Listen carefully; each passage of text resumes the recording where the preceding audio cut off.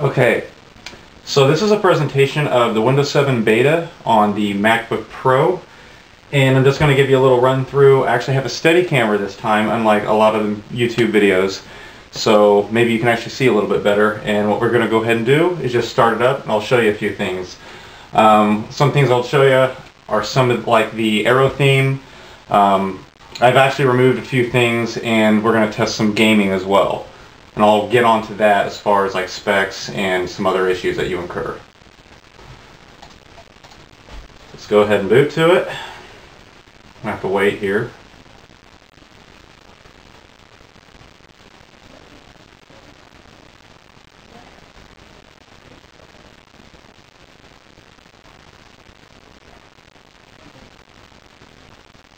And as you can see, it's a little bit glitzy and super fresh compared to the last version.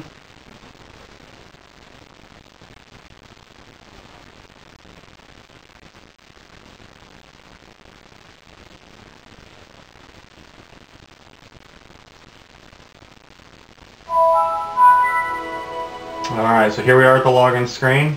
Go ahead and log in. Windows 7 Ultimate.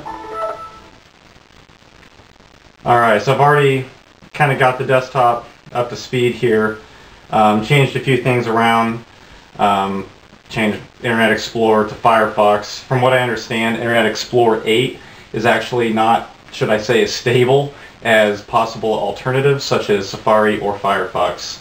So you might want to stick to another browser at the time being, but that's my personal opinion.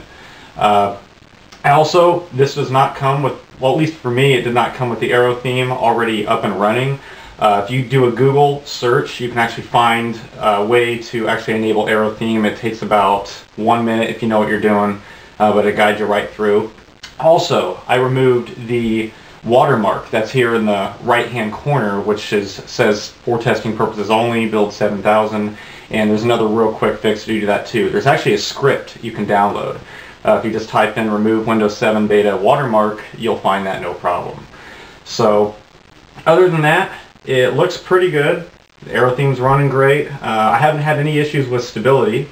I mean, essentially it feels like Vista, but without the garbage. So one of the main things that a lot of people aren't doing that I'm just going to go ahead and show you. I'm going to run a game on here. I did have XP on this machine before, and it ran pretty well. This is the 2.4 gigahertz 2 gig RAM Unibody Macbook Pro. So base model, although I did actually upgrade the hard drive, it does have the 7200 250 gig in it. But what I'm going to go ahead and do, I'm starting up Steam. We're just going to run some Left 4 Dead. It's one of my favorite games. I'm kind of a zombie freak, so I'm going to just start that up here, and I'll discuss a few issues that I've actually had since actually launching it.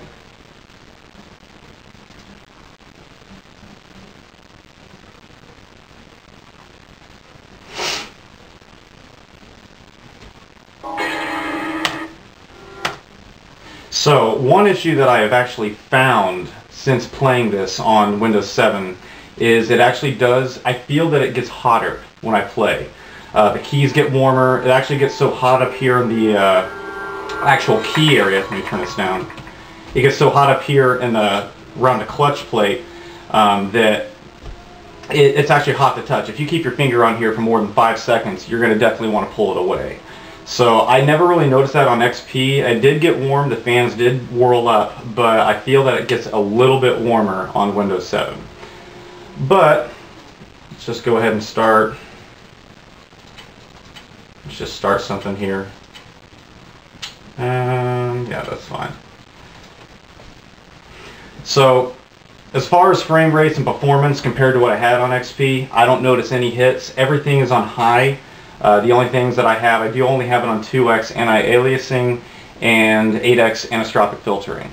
So still, everything else is on high, and honestly, it looks good, and you wouldn't know it if you didn't have it. So I'll just show you. Now, one issue that we will run into sometimes, and this happened on XP, and I think it just might be a glitch with either the game or the way that it's running through boot camp. But you do get a couple hiccups for like about the first 1 to 2 minutes of gameplay, and then it smoothens out for about how many hours you want to keep playing it. But it's usually right at the start.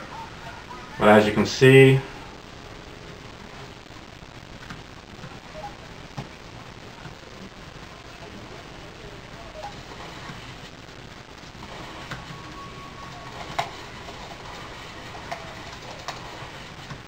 alright. As you can see, it's not skipping a beat.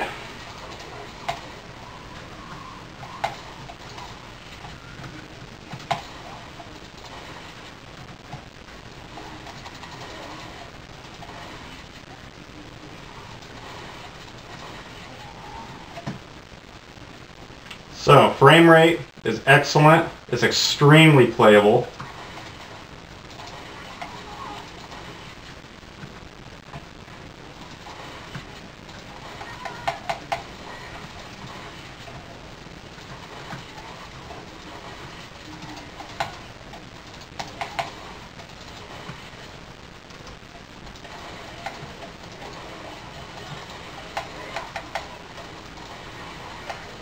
Well, and I'm dead.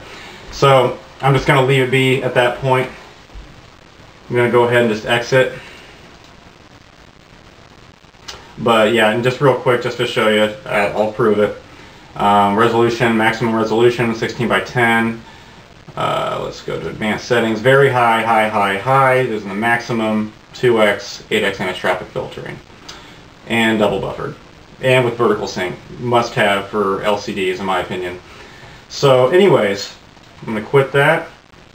It runs solid. The only issue that I've found so far is that it will run a little warm. I feel a little bit warmer than XP. But as far as the Vista look and the feel, it's all there. Open up a few programs here.